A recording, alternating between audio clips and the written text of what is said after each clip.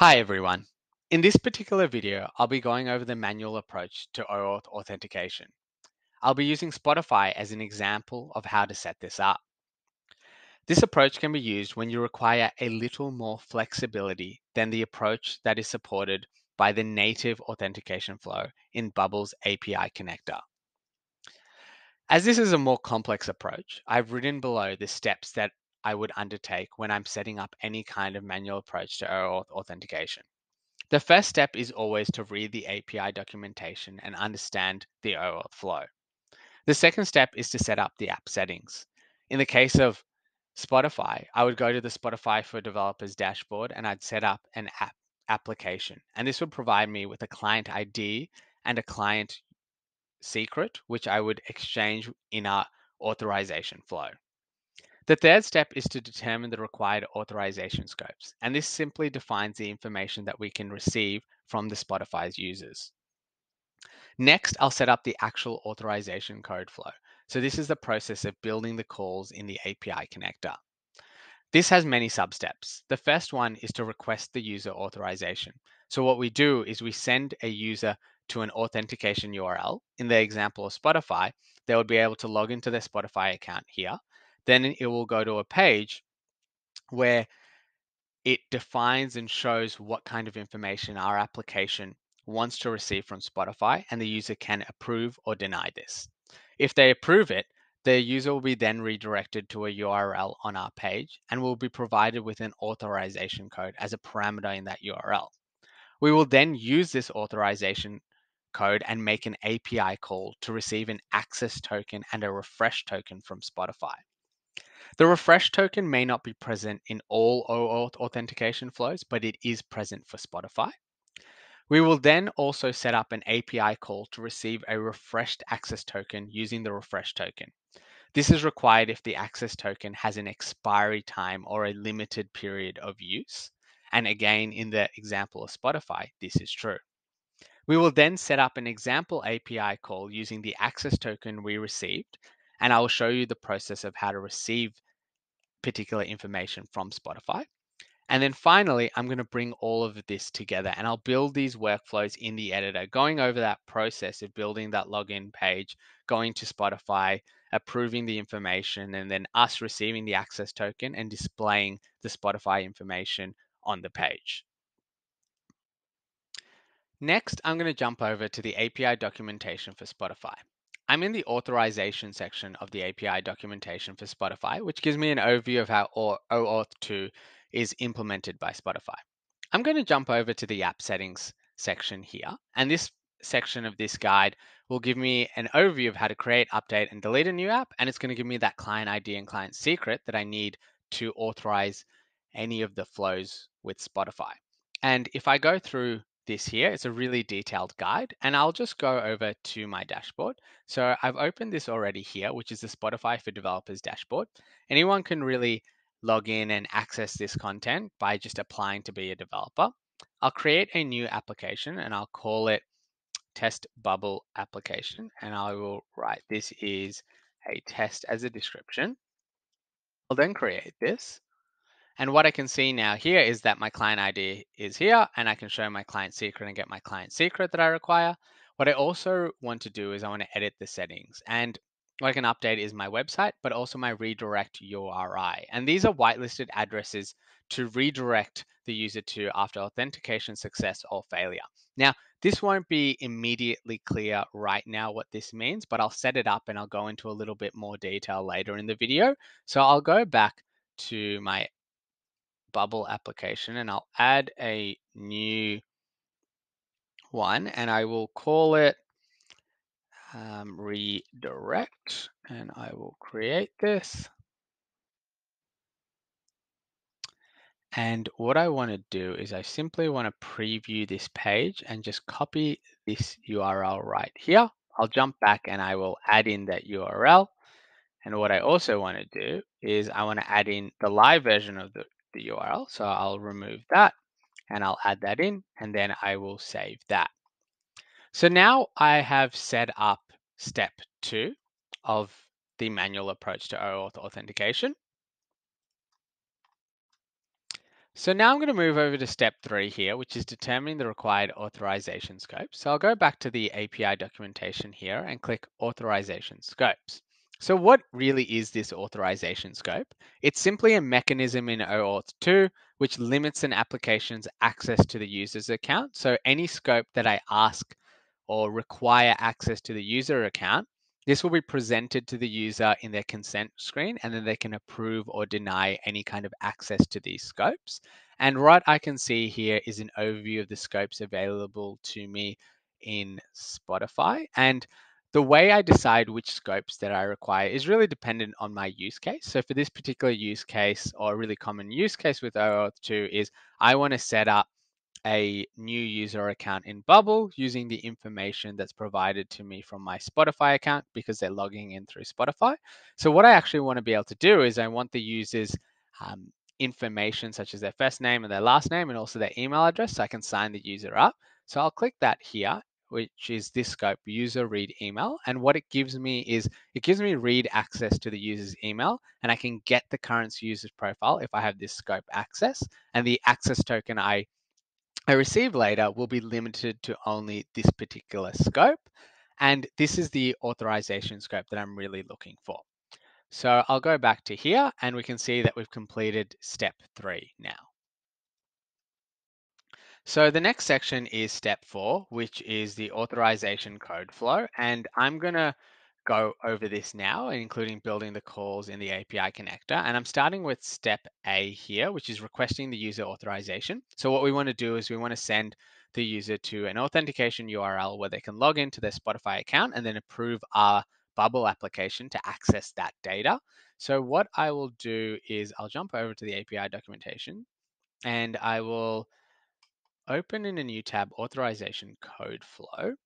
And if I scroll through this, this is just giving me an overview of the code flow to set up this OAuth. And I can see this section of request user authorization. So the first step is to request authorization from the user, so that login, so that we can access Spotify resources on behalf of that user. So we've got to send a GET request to this authorized endpoint, and we need the following parameters: client ID, response type, redirect URI, and then other optional ones. And we want to add in the scope here, or the authorization scope we found from before. If I go further down, I can see a JavaScript code example. And what I'm going to do is I'm simply just going to copy this one, as this is the authorized endpoint, and it just makes my life a little bit easier to copy that start. And I will paste that in here. And I'll just paste that here. And now if I go back to the authorization code flow, and I go back to the parameters, I can see that I need to add a parameter, which is client ID. So let me copy that one and I'll write that in there. And then I'll set client ID equal to, so I'll go back to here, which is my Spotify for Developers app dashboard from the app settings that I set up before. And I'll copy this client ID, as this is the one that I've set up for my application, and I'll paste that in here. The next thing I need is my response type. So my response type has to be set to code. So when I add a new parameter, I put in the and symbol, and then I write in that parameter and I set it equal to code. Now I have another one which is redirect your RI. So let me copy this one and paste that in. And then I want to set that equal to the redirect URI, which I set up before. So in my edit settings, I can see this one, and I'll just copy the version test for now. And I will then add an and I will add the final one, which is the scope. So I'll add that in here. And I will go back to the authorization scopes and copy this one, as this is the particular scope that I was really after. And I will write that equals, and I'll set that up. And now what I want to do is I want to test if this is working. So I'll create a new tab and add that in just there. And one second. And if I go back to this tab, I can see that it has gone to the Spotify login page. So I'll just log in. Now that I have logged in, I can see this is the name of my application, Test Bubble application, and you agree that this application will be able to view your Spotify account data which is this particular scope that I have provided access to, and then I can agree to it as a user. And if I go back to here, what I've shown now is how to set up step 4A, which is how to request that user authorization.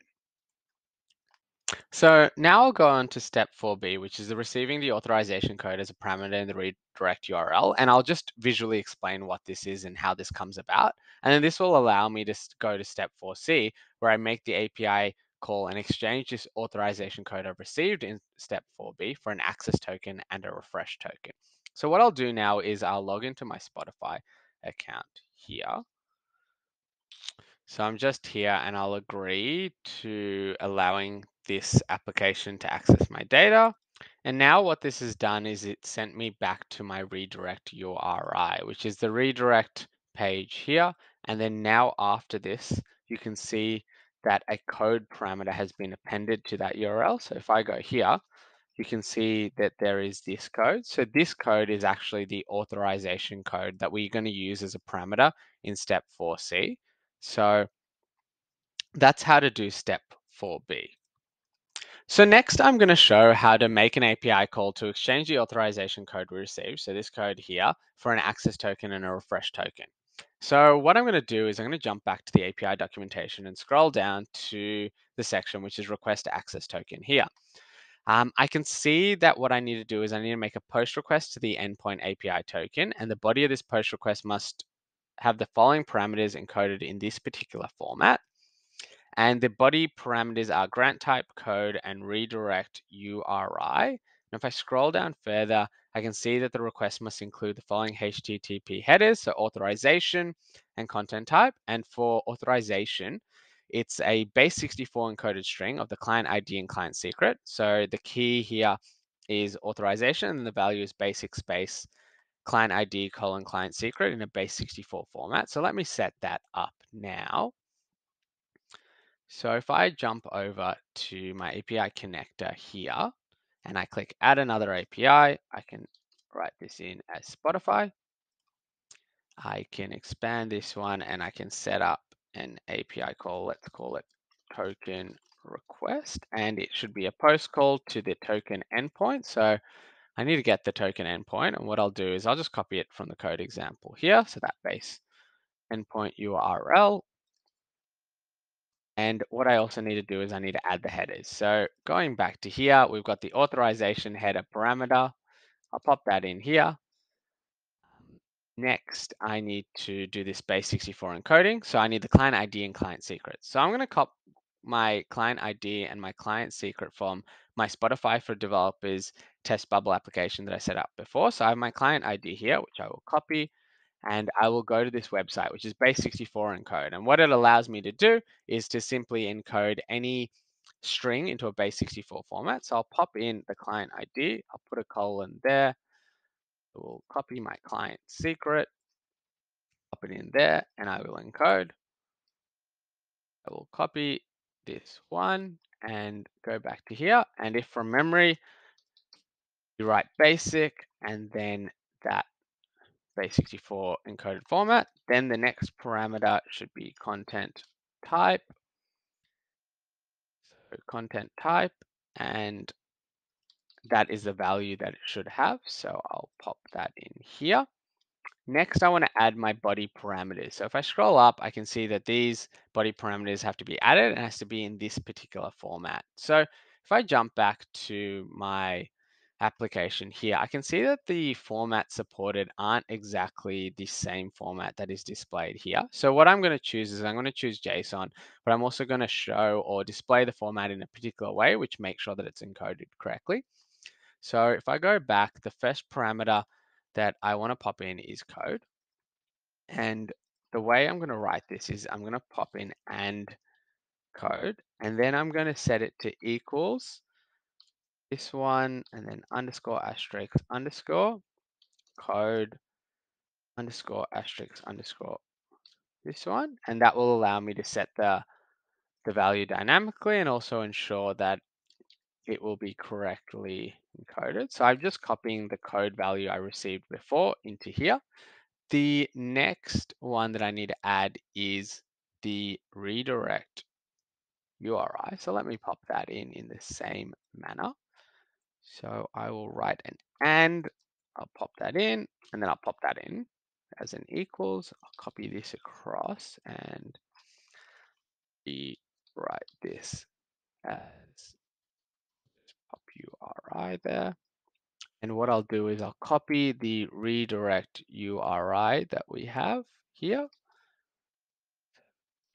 there, and I'll pop that in as my value. And then I have one more, which was grant type.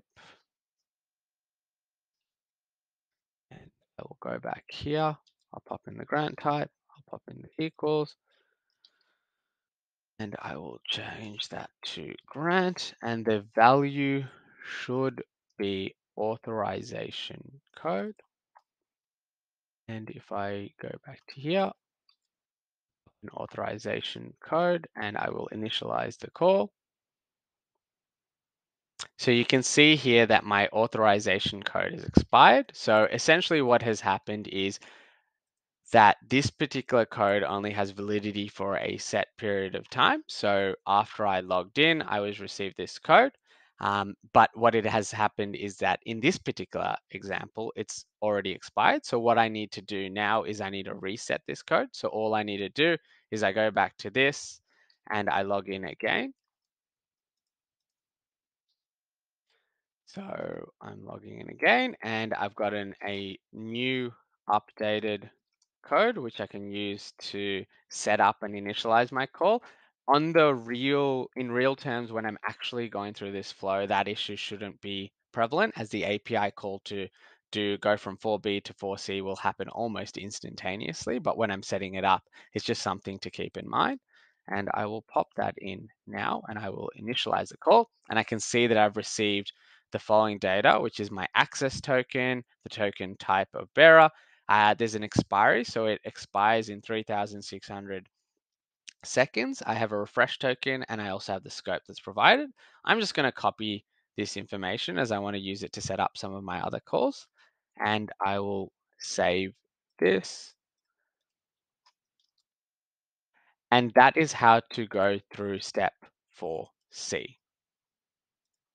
Now I'm going to go through section 4D, which is setting up an API call to receive a refreshed access token using the refresh token. This is required if the access token has an expiry time. So if we see down here to the body response that we received, it expires in 3,600 seconds. So essentially after 60 minutes, this access token is no longer valid. And we need to use or provide this refresh token to the API to receive back a new access token to actually access this user's data. So let's get into this. So if I go back to the API documentation and I scroll down to this section, which is request a refresh access token. Again, I can see that it's a post request in that same body encoded format as previously. These are the two following body parameters that are required, and it requires the exact same headers as before. So this one I can just set up pretty much based off the information that I set up previously. So I will set up a refresh token post, and it should be to the exact same endpoint as well, which I can see that it is here. And if I just that, pop that in here, and it needed the two same headers. So what I can just do is I can copy this header, pop that in here, copy this header, copy this header.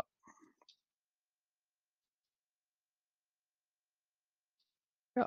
And if I go back to here, it has the following two body parameters. So let me pop these two back in to here. So using the exact same format that I had before. And what I will do is I will just copy that. And then I will also copy that. I will change this to my correct key, which is refresh token. And I will pop that there. So for the grant, I need it to be set to the refresh token. And for the code, I need it to be set to my refresh token here.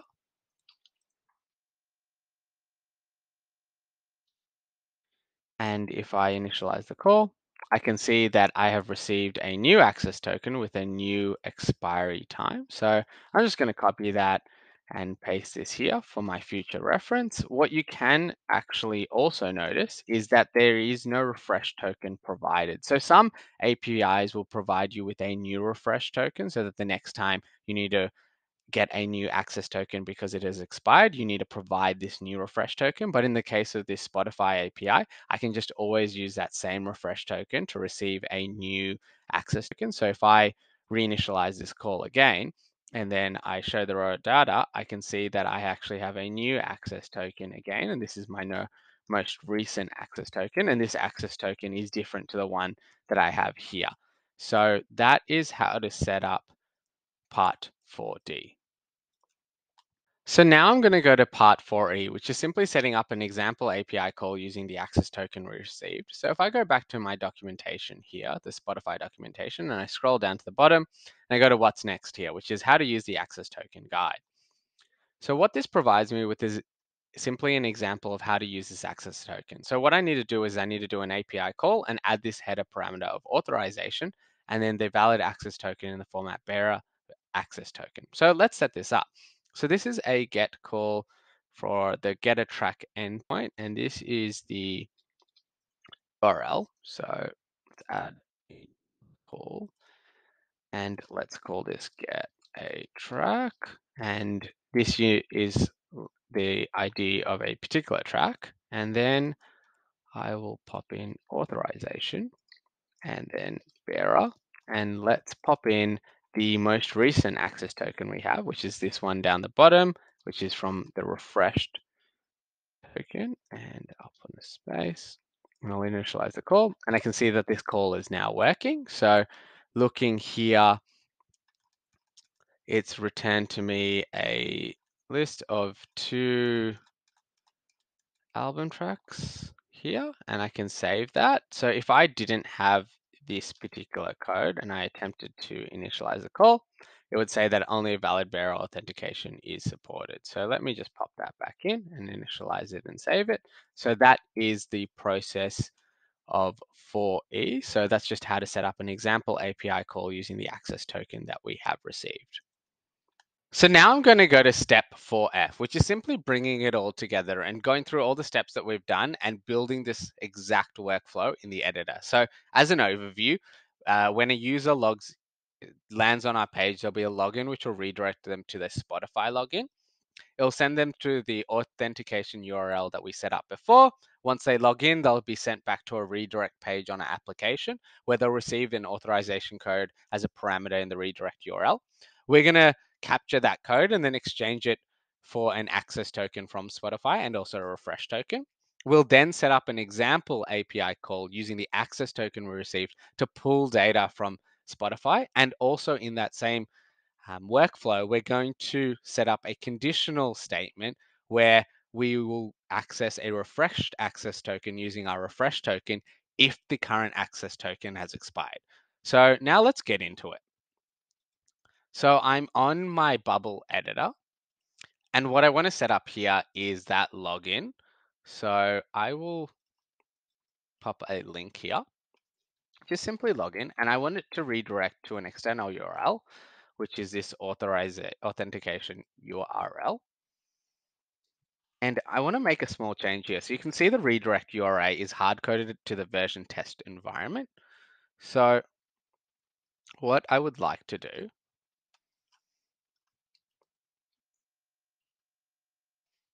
is I want to update this. And I don't want it to be hard-coded. I want it to be website home URL.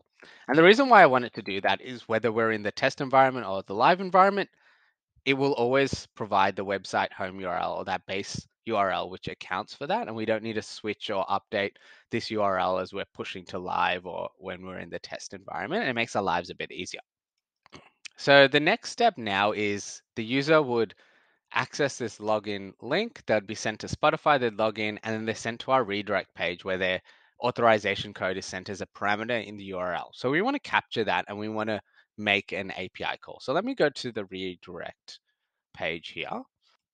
Something that I do need to do is I'll go back to my plugins here, and we can see all my API calls I've set up previously, and they all use the API calls as data, and we actually want to use them as an action. The reason why we want to use them as actions is I want these to appear for me in my workflow tab so I can make these calls in the workflow. So I'll do this. So when the page is loaded, so the page is loaded when a user is redirected to this, I want to make a call to get the access token. So that's my Spotify access token. What I also want to be able to do is I want this particular code to be dynamic. So that code is going to be my authorization code that I've received as a parameter in the URL. So I want to dynamically update this using data from page URL. So it'll be a parameter and the parameter name will be code. And we know this because when we look at it here, we can see the parameter name is code and then it's equal to this code. So we want to use that. So that's step one. Step two is we want to save this information. So I want to make changes to current user. And I want to save the access token. I want to save the refresh token. And I also want to set an expiry time. So I'm going to set that to current date and time plus seconds expires in. So we know that Spotify provides us as 3,600 seconds. So we want the current data time plus seconds, which will provide of 3,600, which will provide us with an overview of when the expiry time exactly is. So we can do a conditional workflow a little bit later. The next thing I want to do is I want to redirect the user from this page back to the Spotify page. Okay. So now let's follow this flow. So let's go back to the Spotify page. And the next step, as we can remember here, is I want to set up an example API call using the access token we received. And I also want to make that conditional statement to get a refreshed access token using the refresh token if it's past the expiry time. So let's set that up. So I'm on this page here and I want to do a when page is loaded. So when the page is loaded, I want to get the track information. So if I go back to my plugins here, I want to untick this as I want this particular code to be unique to this particular user.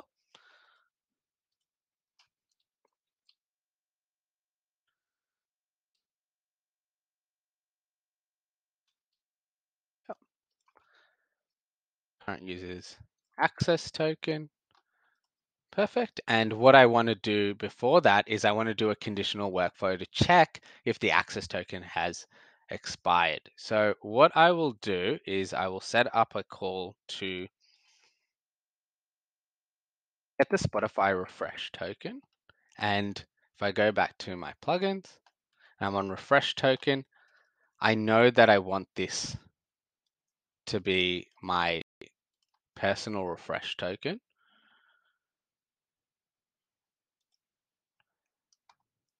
Yeah. And I can do current users refresh token. But I only want this to occur when the current date and time is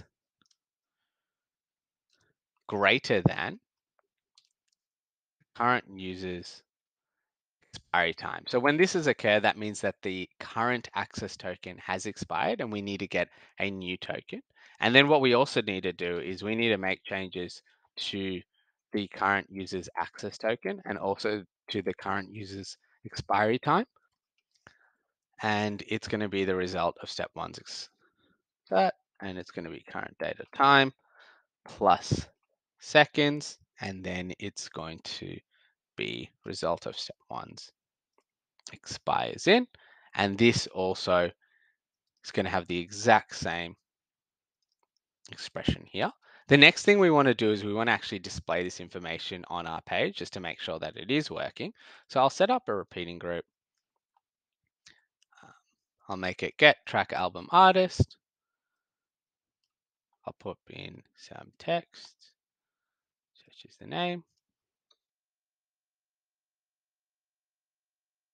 External URLs Spotify. And we don't have the data source set up here. So what I will do is I will display the list in the repeating group, and I will do it as there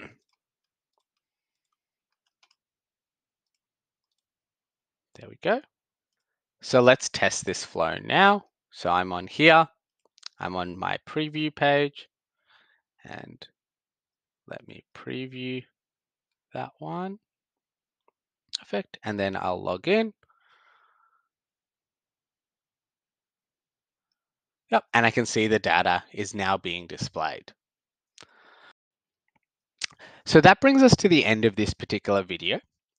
Now, a caveat that I want to put on this video, or the setup and the workflows on this video from a security perspective, is that this approach is completely fine if each user is accessing their own data. So in this particular example, every user is accessing data which is unique to them. In the case of they log into their Spotify account and they receive a access token and a bearer token which is unique to them. But the way that we have these workflows set up currently means that any user, when they're making these API calls, can actually view the access and the bearer token from their browser. They will then be able to use this access token to make other API calls to view other parts of the data within the scopes that are provided. Now, again, that isn't an issue for this particular approach that is set up, but if you have a different use case where the user is accessing someone else's data or using the app owner's data and the app owner's access tokens, that can result in a bit of a security issue. And there are setups and different workflows and ways to set it up so that the access token isn't actually displayed on the browser, but that is outside the remit of this particular video. But it's just an important caveat that's important to bear in mind when you're setting up this particular workflow so that you understand the security implications. Now, if you have any questions or comments, please feel free to leave them below this video.